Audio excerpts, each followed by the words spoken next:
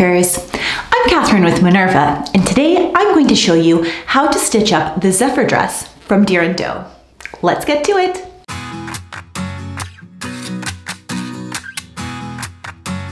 Now, the Zephyr dress is a knit skater dress, and it comes with three versions. You have a crew neck version, which goes up a little bit higher.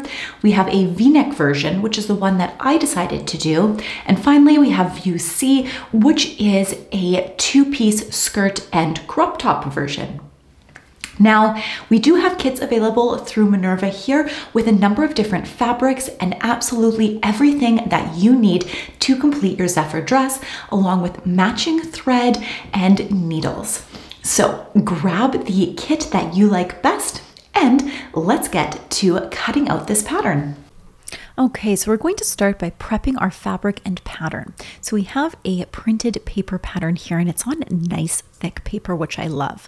I'm going to use my tracing paper to trace out the size that I want to stitch up based on the size charts here. And bear in mind there is -E since this is a knit dress and has some stretch. So I am just transferring all of those markings, and then I am going to wash and dry my fabric and then begin to cut it out, which I have done here. So I'm just placing my template on here, and I like to use my rotary cutter and mat to cut everything out, and don't forget to clip those notches in there.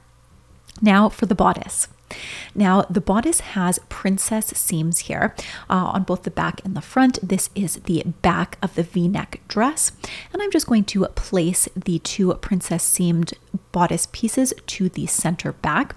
I'm using clips because it's easier than pins when working with knit fabrics. And I'm just going to go in here with that, and then I'm going to stitch them using my seam allowance going all the way down. I'm going to use a jersey needle and the matching thread here. Don't forget to backstitch. Now in this instance, even though it's a stretch, I used a straight stitch. If you're worried about it, you could use a very slight zigzag or narrow zigzag stitch. Next, I am going to push my fabric towards the center back of this panel here. So you notice I did not overlock or serge the edges, and that is because we are going to do another step here. Now this step is optional, but I really like the look that it gives to this dress here.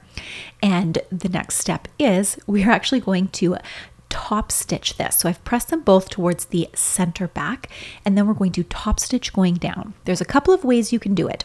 So we have the twin needle method, which is the first one here. The second one here, I am using my cover stitch machine to do that. And then the third version is to use a decorative stitch on your regular sewing machine. So I'm using my cover stitch machine. I know not everyone has that, but the twin needle gives a very similar result. Next, we are going to stitch up the bodice for the front. So we're going to match those notches on the princess seam, and that notch is actually should lie at that apex of your bust point. Typically when pattern makers put notches in that area, it's tend to be the highest bust point or that bust point within that area. So match that up with right sides together and stitch it just as you did the back panel here. So once we have that stitched, you guessed it, we are going to press it. Now you can also use a pressing ham to get it, but I found that this wasn't a very highly curved seam and it didn't really need the ham to get a nice good press on that. So once again, we're going to press it towards center front and top stitch that however you like here. Okay, so here is the back. And here's the front. We are going to attach them along the shoulder seams here. So just use your clips and clip them in place. You probably only need 2 clips per side since it is a narrow shoulder seam here. And then go ahead and stitch that. And so you can see I've stitched it and I have not overlocked it. You could overlock it if you weren't going to do any of the top stitching, but if you want that decorative top stitching, it makes it a little bit easier and less bulky if you don't overlock it. So I am going and I am pressing my seam towards the back. Now we're going to attach the skirt. So with this portion, we are going to take our circle skirt here and we are going to match up either side as well as the center front or center back. In this case, it's center front since it's the V-neck here. And we are just going to stitch it in place. Now there's no decorative stitching going on here, so when you do stitch this across, you can finish the seams with either a zigzag or that overlocker and serge those edges just to give some nice elasticity to that, because this is an area that is going to stretch. It's over our waist, and we really want to make sure that we have a little bit of stretch in that stitch that we're using here. So we're going to do that on both the front and the back of our dress here. And once it's done, stitch that right on up, nice and simple with just a gentle curve here. So you can see that is complete, and this is what it looks like. And you can go ahead and give your seams a nice good press. Now, if you wanted, you could also top stitch this using that twin needle as well. I am pressing it up towards the bodice on this instance. Next is the side seams. So I went ahead and I actually used my cover stitch to give a decorative stitch here. You don't have to, but I thought it looked nice and maintained that same consistency. To do the side seams, I like to match up the waistline first and then go to the top, as well as matching any notches in the bottom and then distributing any of those clips in between. It helps everything lay nice and flat. Do this on both sides so you can save a bit of time when you head on over to that sewing machine to get everything all stitched up. And with this one, it's really nice because it is not lined, super simple, and oftentimes knit dresses are pretty quick to come together, which is always quite lovely.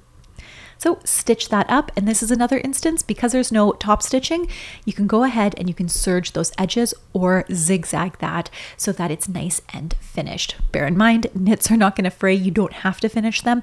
It's just a little extra security with your stitches to add additional durability. So step number 5 is the hem. So I went ahead and I overlocked the bottom hem here. I just find it easier when I use the overlocker.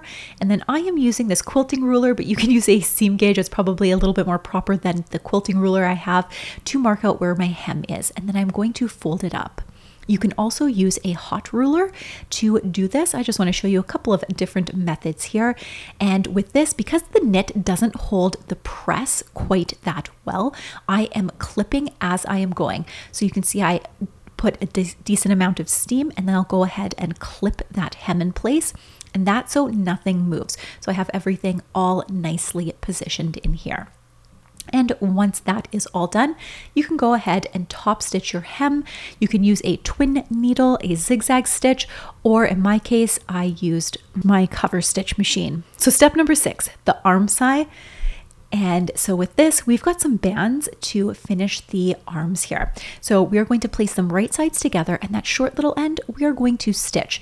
Don't overlock this. We don't want any extra bulk because we want to be able to press this open so we have the least amount of bulk within this as possible. So go ahead and do that on both sides, and then flip the band so that it's wrong sides together. And then we're going to press this in half. These are really tiny little bands here, but do your best to press those out nicely. It'll make the next step a little bit easier when you've got that base press in here, even though it doesn't hold the press too terribly well with a knit fabric compared to something like a cotton or a linen. So now that we have that, we are going to take the bands and we are going to put them in the arm side. I am just marking the halfway point on this. You could quarter it as well, but it's a small area. And honestly, I think you only need to do half. So the bottom is where that seam is. You don't want to see that seam on the top. So make sure you put it on the side seam going down. Your arm is going to cover that seam. And then at the very top of the arm side is where you're going to do the shoulder seam. And then you're just going to stretch that armhole out and just distribute the rest of that. And honestly, with mine, I probably would have increased the length of my armband just slightly because there is a little bit of puckering. You can't really tell when you're wearing, but when it lays flat, you can see there's just a wee bit of puckering in here, which could be alleviated just by making it slightly larger on that end. So that might be something you want to consider.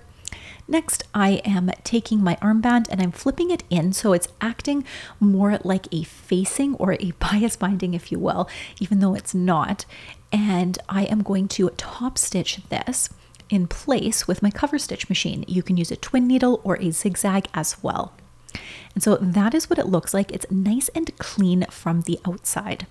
So number 7 is we are going to do the neckline. And in my example, I am doing the V-neck because it is the most complicated. And we are just going to stitch along this little notch here that creates that V. And then in order to create some ease, we're going to snip right to that point, but not through it.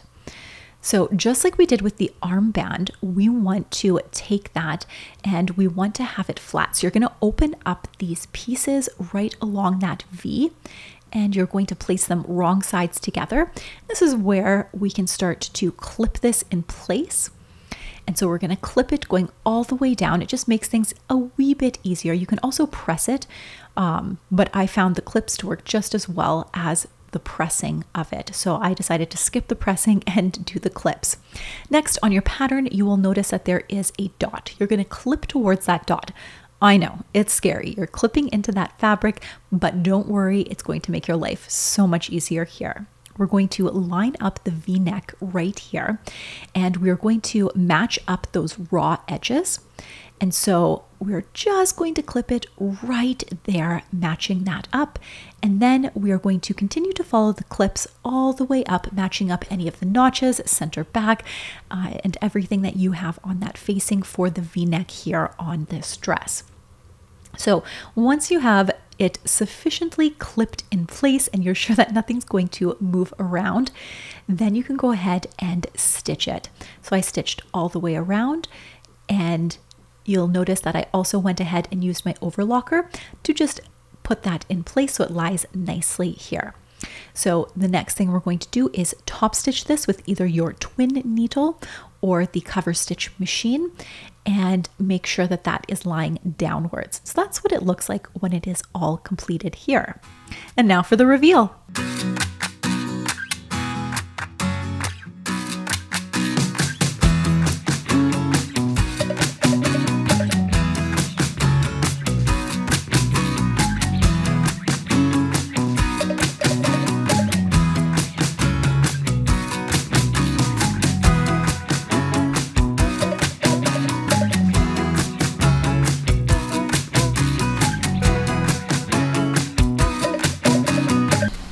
And there you have it.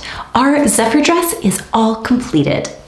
Now, if you have made this dress, do use our hashtag Deer and Doe Zephyr Dress and hashtag Zephyr Dress.